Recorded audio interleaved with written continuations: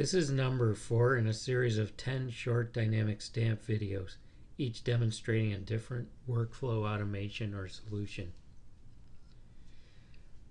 This one is similar to number 3, which was multiple levels of approval. In a dynamic stamp, this is pretty much the same thing, although it includes wet signatures, or in other words, an image of the approver's signature, actual written signature. So I'll go ahead and activate that stamp, and I'm just going to activate it 3 times so you could see the different approval levels, and you see the image of the approver's signature, the time and the date, or the date and the time.